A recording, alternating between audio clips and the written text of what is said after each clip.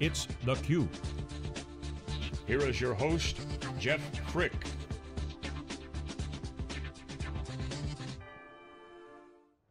Hi, Jeff Frick here with theCUBE. We are on the ground at the Anita Borg Institute Women of Vision Awards 2015 at the Santa Clara Convention Center. We're really excited for our next guest, an award winner, Julie Larson-Green from Microsoft. Welcome. Thank you for having me. Congratulations on the award. It's super exciting. It's really great to be recognized with all these amazing women. So what are some of the great things you're doing that they said, Julie, we got to give you the award? Well, I've been at Microsoft now for 22 years. I've spent a lot of time in my career working in lots of different parts of the company. I've been fortunate to be part of some of the biggest product moments in our history and helped lead design and product definition for some of those. And now I'm in a new role called Chief Experience Officer, which I get the opportunity to look out across our products and think about ways that the trends that are happening in the industry and the things we can do to bring our products closer to how people are working and living today. Right. And it's a really exciting new kind of role. So it's interesting, we did about 900 executive interviews last year, and I don't think I can remember one other Chief Experience Officer. So a new role, and really you wouldn't put the C in front of a role like that unless it was A, really important, and really kind of overarching. So when you talk about experience, dig down in that a little bit deeper. Sure. What does that mean? So what I'm doing is I'm looking at not individual products as much as how they connect together. So how you can use our products in a combination. The real goal in my mind is to have you stop thinking about the tools altogether. Stop thinking about the next app you need to launch and really let you stay in flow of the work that you're trying to get done and have tools surface capabilities to you. And so instead of thinking all the tasks you need to do, you're thinking about the thing that you're trying to accomplish. Right, which must be very different because you said you were part of some of the major products in Microsoft. You've been there for 20 years.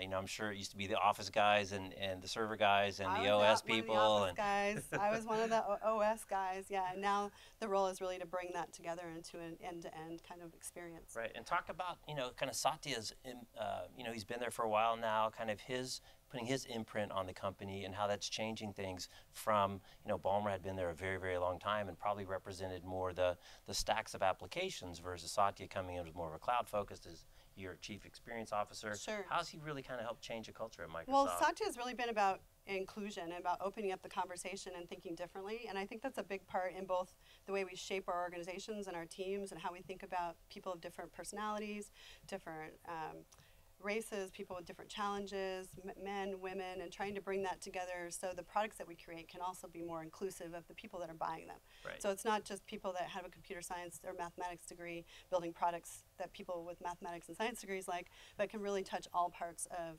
humanity and what people are doing with technology. Right. So it's opened up a lot of conversation and it's been a really fun and exciting, you know, there's many ways to solve a problem, so we're trying many different solutions to find the right one now. Right, and talk a bit about your journey at Microsoft, you know, probably not majority women there, I'm guessing, I don't know for a fact, but you know, your early days when there probably wasn't as many senior women in high positions, and how has that changed over time, and how has Microsoft both formally and informally tried to change the culture there? Sure, for me, I think early on, I was a programmer before I came to Microsoft, and then I started in the Visual C++ team. I think I was the first or second woman on the team at the time.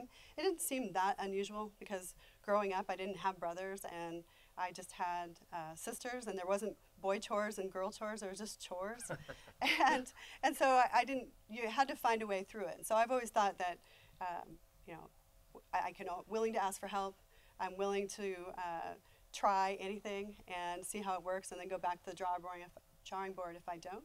And that has kind of served me out through my career, creating connections with people, you know, really, you know, taking risks and assuming good intent on the other person's part. Right. And that can lead you to really great solutions. Right. What about kind of mentorship and the role of mentorship or sponsorship?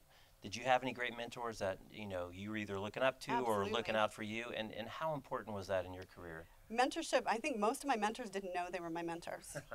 They were just people that I observed and I saw something about them I liked. So if I was working on how to run a meeting, this person did a nice job in the meeting, this person didn't do a nice job in the meeting, and I don't ever want to do that.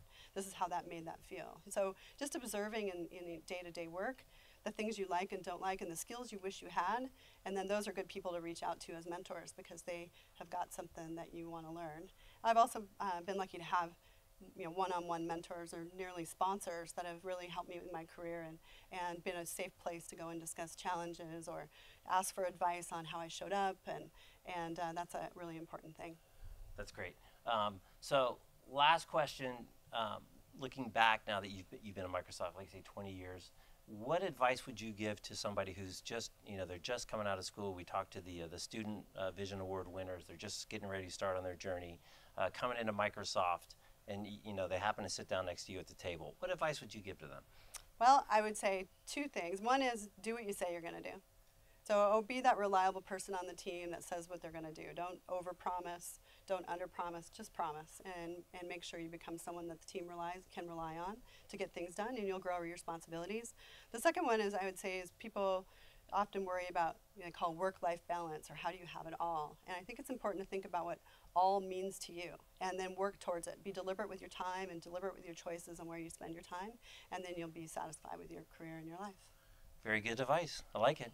Because there's no such thing as work-life balance. That's Well, I like that. It's just called life. It's just life, right? And define what all means to you. Exactly. All right. Well, Julie Larson-Green, winner of a Women of Vision Award from Microsoft. Thanks for taking a few minutes. Good luck tonight at the awards banquet. I'm sure it'll be a ton of fun.